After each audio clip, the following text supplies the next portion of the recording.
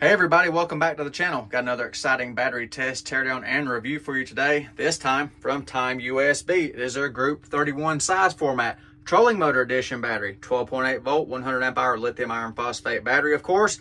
And they're claiming low temp charge protection. And by the way, Timeusb's motto is time full of energy, useful, stable, blissful. So I'm gonna find out if that's the case today. So let's get right into it.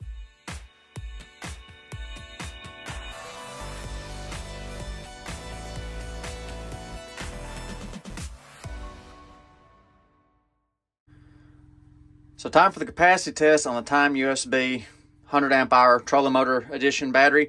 I used the Timeusb 40 amp charger for the first time for my battery testing. That did save a lot of time. So it just completed charging. Let me try to show you right there. See the little green light on right there. So it is complete. So let's see what the voltage is after completing charge before I hook it to the capacity rig right there. So what do we have right here? 13.67 volts upon completing charge. I did check it. I didn't catch it on camera. It went to 14.58 and then stopped charging.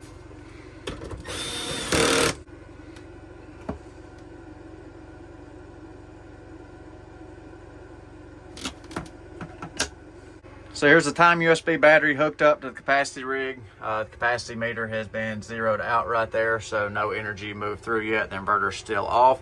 Still sitting at 13.53 volts. So now I'll turn the inverter on and then I'll connect the load. So here's the load for the capacity test on the Timeusb. As you can see, we're still at zero right there. So plug in my load right here and we'll see what it settles in at. So the capacity test is underway on the Timeusb 100 amp hour trolling motor edition. The load is 36.62 amps on the battery, 476 watts worth of draw, and that is charging a portable power station.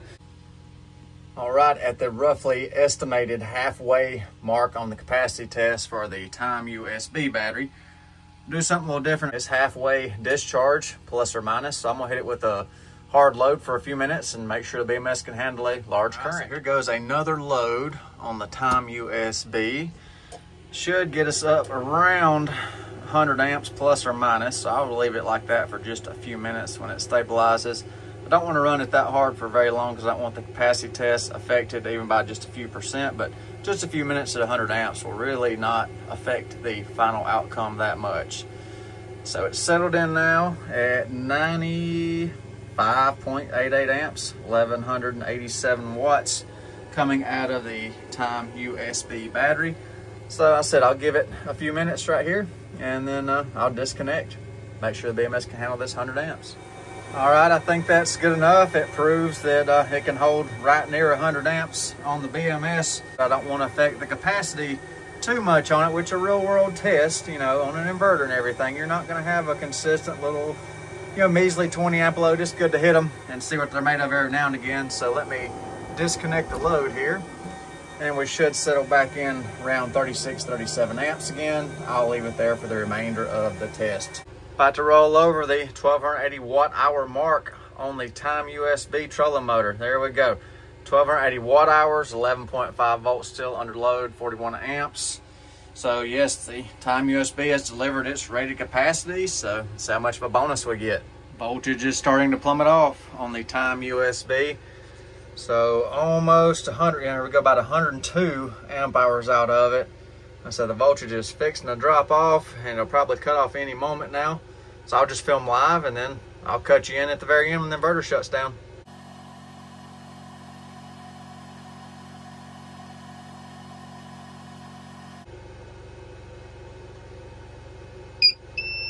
All right, there it went. So I have to give the BMS a second to come back online to see that tally. I think it was 1309. Right, so I drug it all the way down to low voltage cutoff. Took it about 5 minutes to bring the voltage back up to re-trigger the BMS. So 1308 watt hours was the total on the Timeusb trolling motor edition. So just a touch over 102 amp hours. I said I pulled it hard for a little bit, so I may have lost an amp hour or two to heat with that pull, but you know, that's pretty good. We got over delivered capacity. One thing of note, Timeusb does have a very nice manual, you know, for their battery. Shows you everything you need to know. I will give you a screenshot of the parameters right here. I'm not going to bore you with that.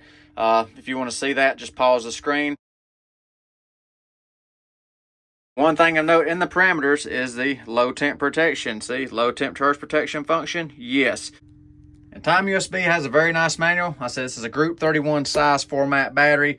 You know, pretty standard size. You trolling motor people, please tell me how you want to see trolling motor batteries tested. I don't own a trolling motor, so I have no idea how you operate those, but they're claiming this battery can support a 70-pound max thrust trolling motor.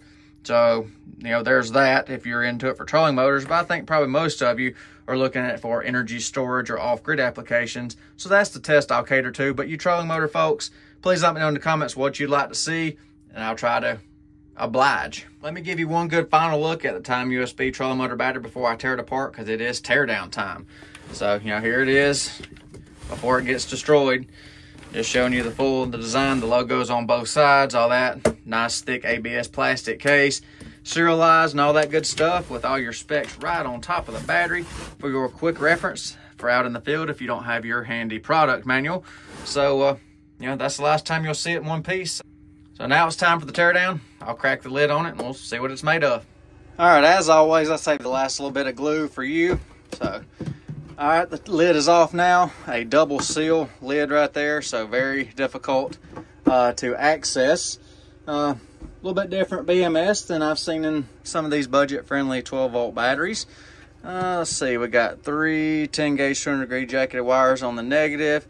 I'll give you a report on the positive lead in a second. It feels like an 8 or a 6. I'll cut that back and we'll find out. So let me take this lid off right here and I'll break it down a little bit further.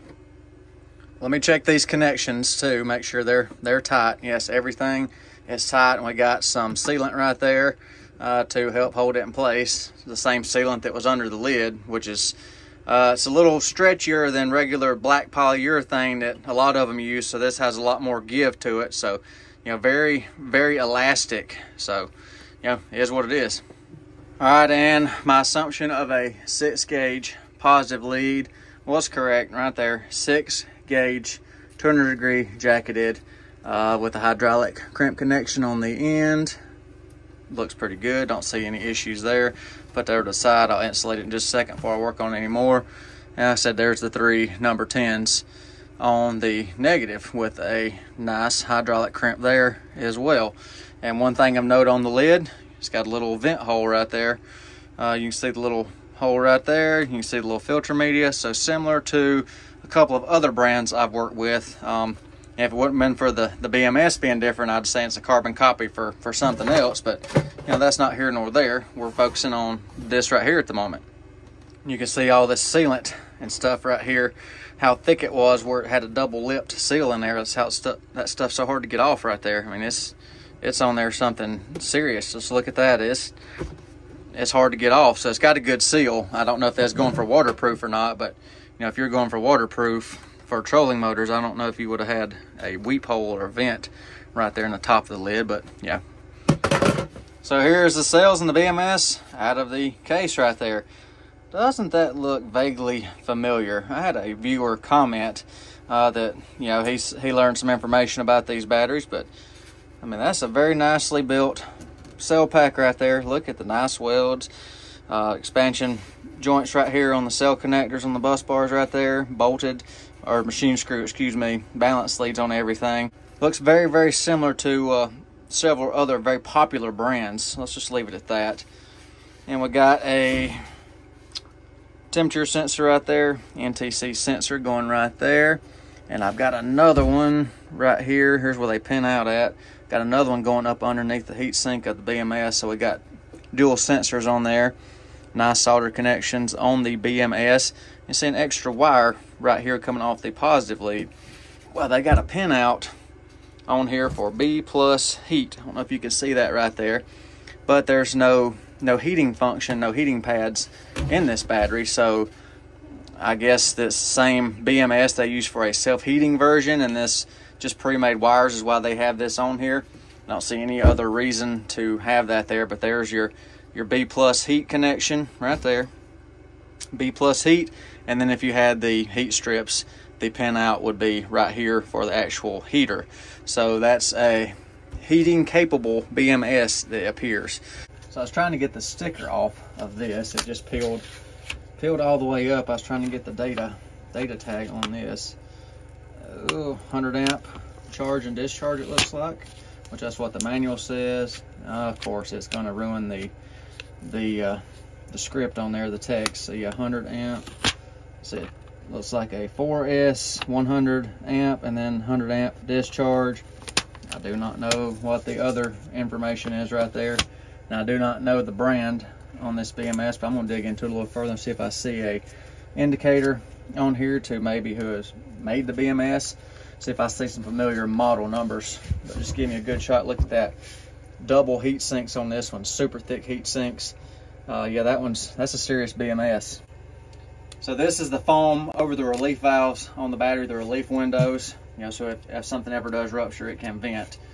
Just showing you more of the wire management. I mean, that's nice. Look at that fiber tape down through there. They routed the NTC sensor underneath this expansion joint on this bus bar right here. I mean, nice cable management. You know, pristine pack. Nothing to gripe about on this battery. I mean, tie band compression, corner guards, fiberboard spacers between each cell. You know, nothing going on there. And then give you a zoom in on the QR code. I will try a decoder on it, and if there is information on these cells, I will include it on a slide here in a moment. But there's your numbers right there if you'd like to look this stuff up on your own, or in case I can't find it. But there's all the information, and those appear to be fresh QR codes. They're not regrinds or anything like that. So for all intents and purposes, those appear to be brand new cells. I don't see any indication of used cells or anything like that. So yeah, I didn't find any other model numbers or nomenclature on the board. So it's, you know, their own custom contracted board, it appears. I thought it might be a sci-hang or something like that, because it's kind of similar to a sci-hang, but then it's got some traits from other brands. But I said no identifying number, so it must just be a custom unit for Timeusb for this trolling motor edition. I don't know if you're going to see this very well, but you see the black wire. I'll put an arrow right there. That is the other NTC sensor for this BMS, and it is tucked in right in the FET bank right there. So any kind of overheating or anything, that sensor is going to pick it up quick. Now, a lot quicker than a thermal switch. So that sensor should react very quick if we have an overheating condition. Now, I like what I'm seeing with this BMS. Very robust. All right, so I'm going to check the high and low temp cutout on this battery, on this Timeusb. I got my little power supply hooked up to the battery charging, and here's the NTC sensor on the cell pack. So I'm going to hit it with high temp first. I'm going to shoot the hair dryer on this sensor and see how long it takes to cut off, or make sure it actually works. So if it works, you'll see this drop to 0 over here. So I'm going to hit it.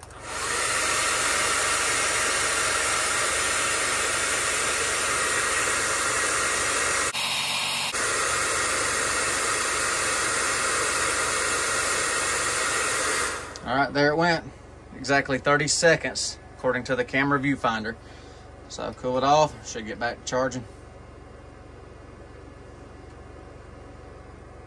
All right, there we go. Nice. All right, now time for the low temp protection test. Ice pack right here.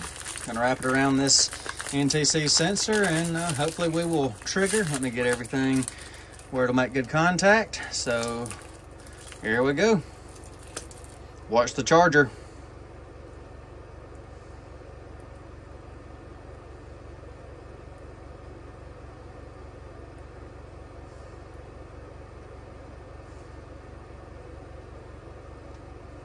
Wow, that was really fast. Really fast. That was, looked like the viewfinder 15 seconds, but I will double check. And if it's different, I will let you know. Wow, that's pretty quick. So now I want to share my final thoughts on the Timeusb Trolling Motor Edition battery.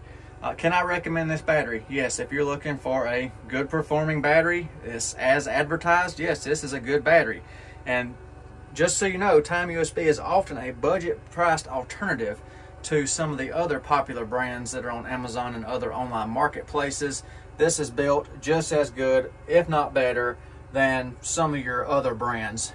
The ones you know I'm talking about. If y'all are into batteries, you know the ones. So yeah, Timeusb, time full of energy, useful, stable, blissful. Yeah, it was useful. Yeah, stable, blissful. I mean, yeah, I enjoy working with this battery, so I guess it was blissful, besides getting the darn cover off the top of the case there. But yeah, very good battery. So I'll leave a link in the description so you can look into this battery further and decide if that may be the right battery for you. But yeah, I'm completely happy with it. And special thanks to you, the viewer. Without you, this video would not have been possible. Love it when y'all comment in my comment section. I love talking to you in the comments. Love getting your questions and things like that. Appreciate when y'all hit that like button. So thank you all, my viewers. Thank you all for watching. I really, really appreciate you. And also, Timeusb, thank you so much. This video would not have been possible without you either. I appreciate you sending this sample. Really liked it. Keep up the good work. Thank everybody for watching. Thank you, Timeusb. Y'all have a good day. Be safe and take care.